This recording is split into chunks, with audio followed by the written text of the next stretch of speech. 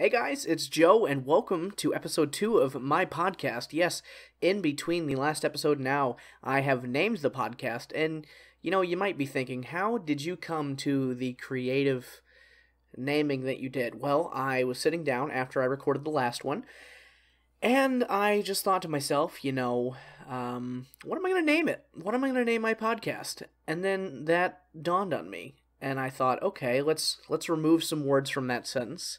And I got it down to my podcast. And then I took away the space between the two words. And boom, you have a podcast name. If you're listening to this and you've listened to the first one, or 2 minutes, which my YouTube analytics says is the most people watched, then you already know the name of this because that's what I called it on YouTube. But when I recorded the last one, I didn't have a name picked out, so I felt the name to point attention to that, and I've now wasted a whole 1 minute of your time. You might also be noticing, if you're comparing the two podcast episodes, this episode sounds a lot better, mostly because I'm recording it with my snowball microphone real quick. I'm going to pick you guys up, my microphone, so my camera can see it. I have my camera recording me, because I thought after I posted the last podcast on YouTube, I kind of wanted to just have a visual feed of my face as I was doing this, because I thought that would be more entertaining to watch if you're going to watch it than just a blue screen with a cartoon version of my head. So I set up my camera. I'm now recording my face. Hello. If I'm not looking into the lens, it's because I'm focusing on my microphone. Also, something else I noticed, because you may or may not know this, because you may be listening to this on YouTube, which is probably where you're listening to this. I post this podcast on an app called Anchor. If you're listening to this on Anchor, shout out to you. You get the podcast early, because I just upload the podcast and be like, hey, it's done. And then I post these on my YouTube channel on Saturday. I post these on Anchor for those of you that watch it on YouTube, which is an app that I found maybe 2 or 3 months ago, and I made a podcast, my podcast, and I uploaded it. Turns out, when you make a podcast through Anchor, it also uploads it to the Google Play Music Store, as well as iTunes. So, this podcast is on Google Play and iTunes, which is pretty cool to think about. Wasn't something I anticipated happening, but it happened nonetheless. So if you're listening to this on one of those platforms, which you're probably not, shout out to you. A lot has happened to me between me recording this podcast and the last one. For example, I got very, very sick, like a really bad cold for 2 weeks. I recorded the last podcast, I think I don't know when I recorded it. Honestly, it was a very long time for me recording it and me actually posting it.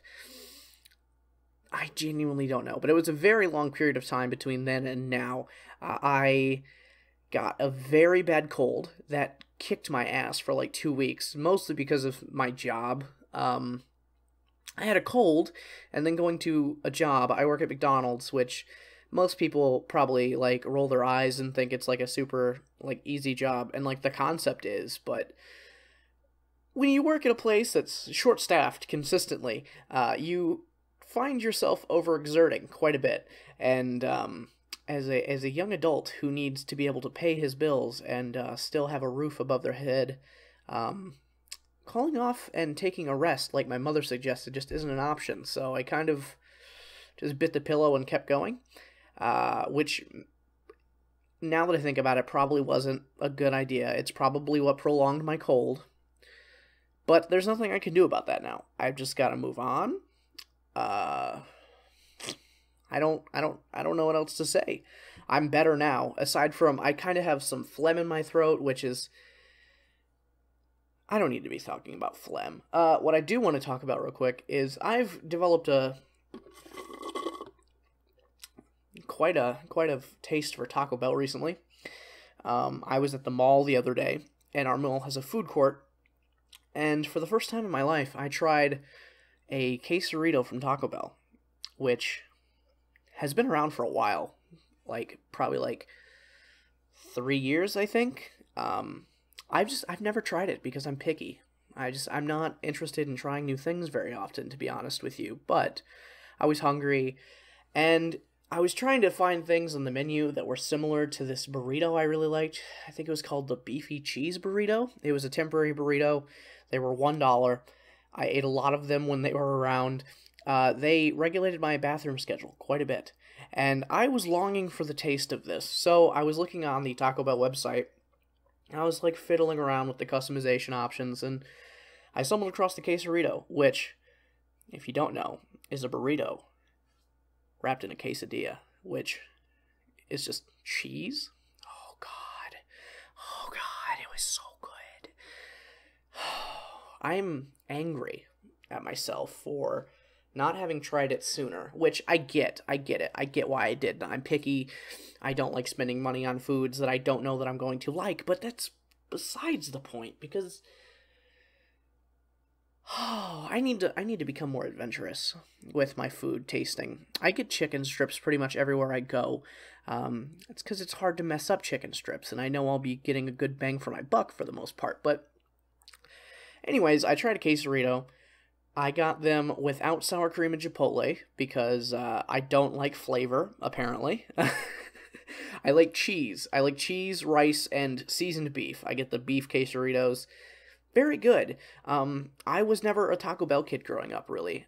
Just because, like, when you think about people being fast food kids, like I say in quotes, like people were like, oh yeah, I was a Burger King kid. You never hear anybody say, oh yeah, I was a Taco Bell kid. I didn't know that people could be adamantly in love with Taco Bell until I met my friend Chris in high school.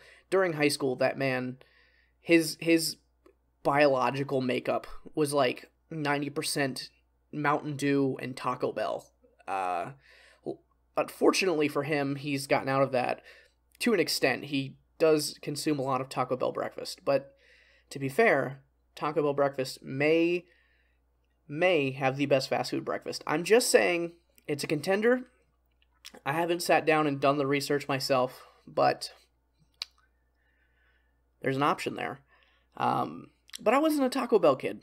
I was more of a McDonald's kid, which is kind of ironic considering where I work now. It's kind of like you really can't escape the past when you think about it.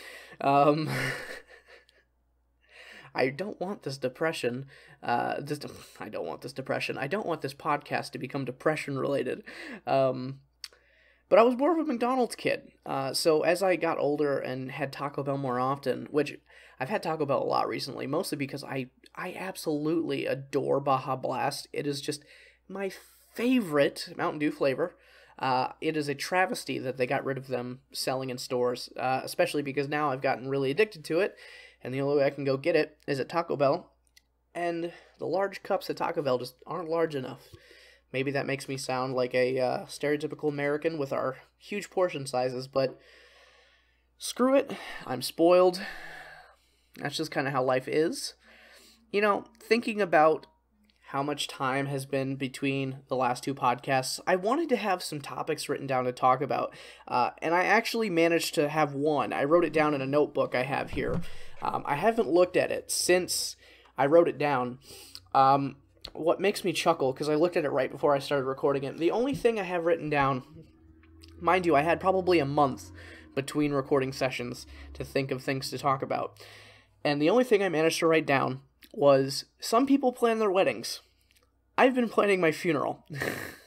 Now, I feel the need to clarify, I am not a suicidal individual. I do have, like, depression and whatnot, but I've never been suicidal.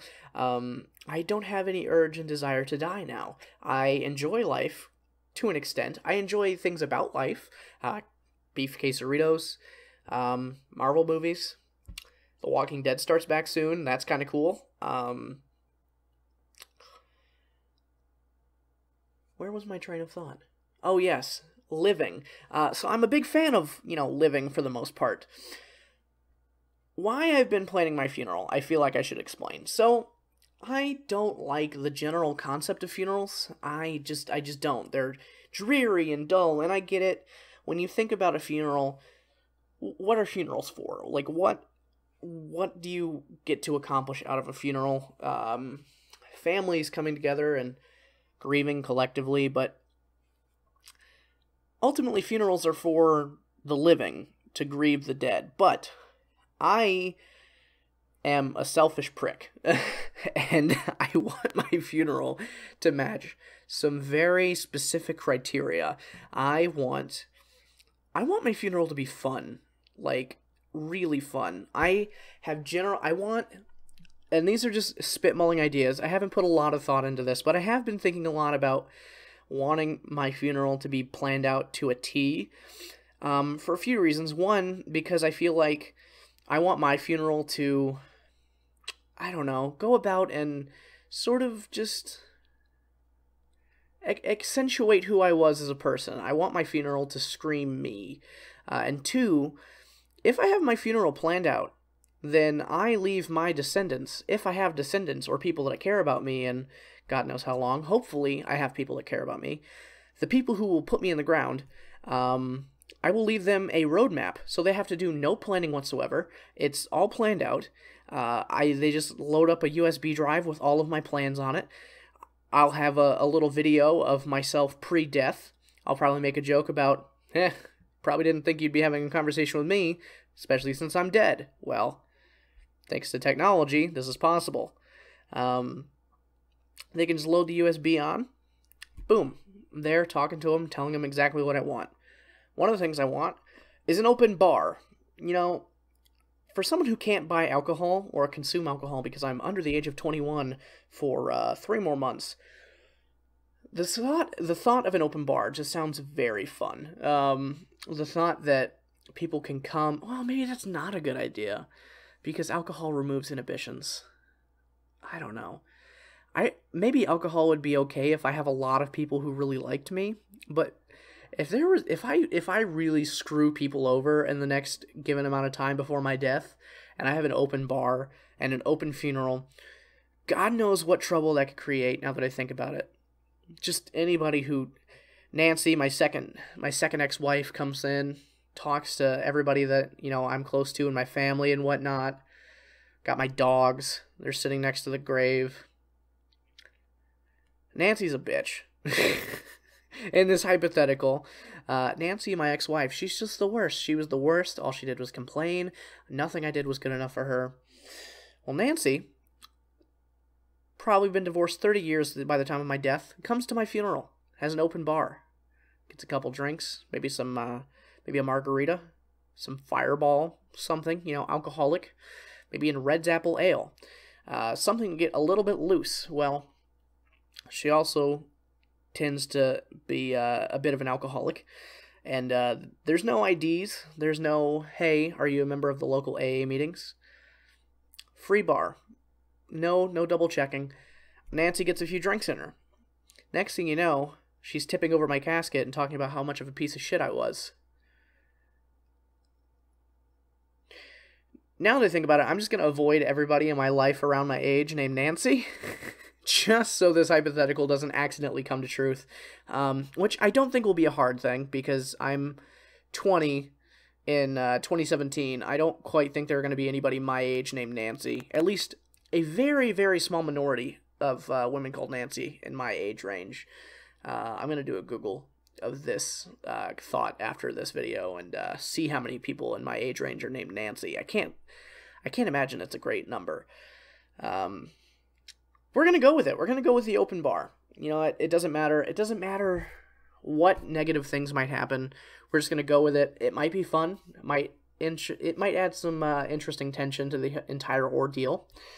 I also want a Snapchat geofilter. Now, this is a bit...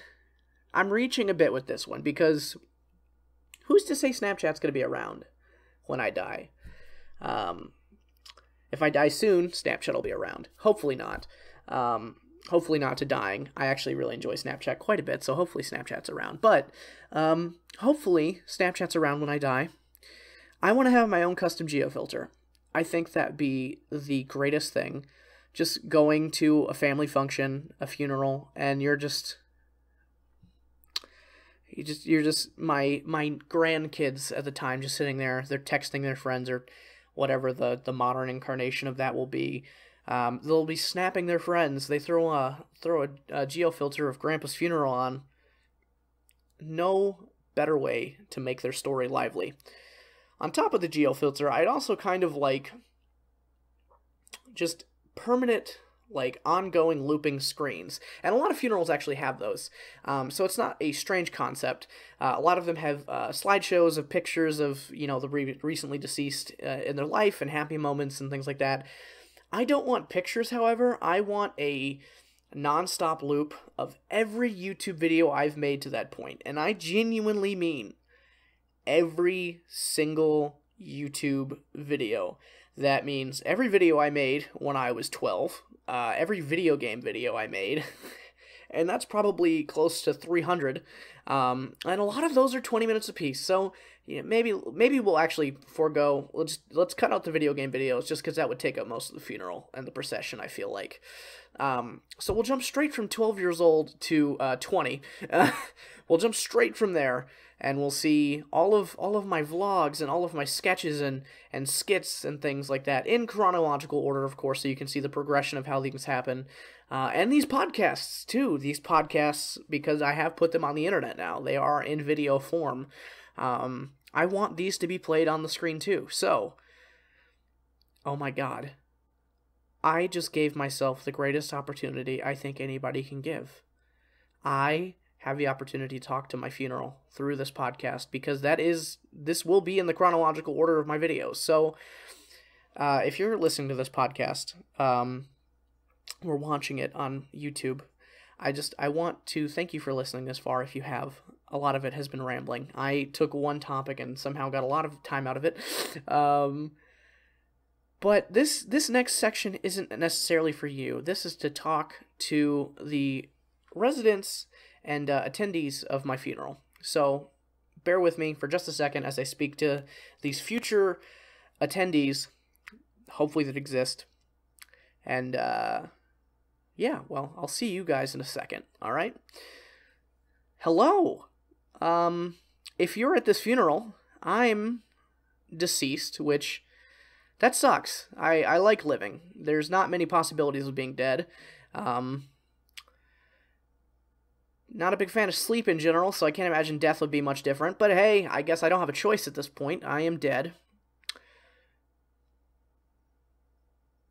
Yeah, that's it. Bye. Alright, so thank you for sitting through that as I left that video message for the attendees of my funeral. Thinking about playing all of these videos at once just kind of made me realize what a unique opportunity I had.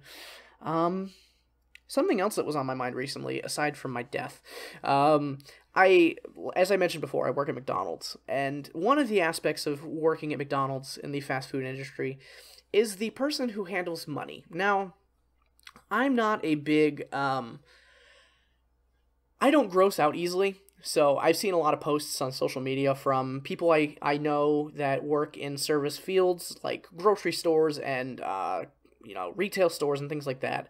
A lot of them have complained about, money interacting with certain body parts. For example, larger women who keep, cash in their chest, in their bras and whatnot, thinking about how, that's very disgusting. I'm not too squeamish about that kind of thing. I don't know why. Maybe it's just because I didn't ever expect to be in a position where I interacted with the public. When I was younger, I had very, very bad social anxiety. I could not order my own food at McDonald's, let alone take somebody else's order. I would have to tell my mom ahead of time what I wanted. So, basically, I have done big things in my life so far. I have achieved many great things by just conquering anxiety, which is a great thing. If you have anxiety and you've conquered it, pat yourself on the back right now, because that is an achievement all its own. It's something. Anyways, I'm not very squeamish about gross things, at least when it comes to interacting with money and whatnot, because when you think about it, money's interacted with a lot of gross shit.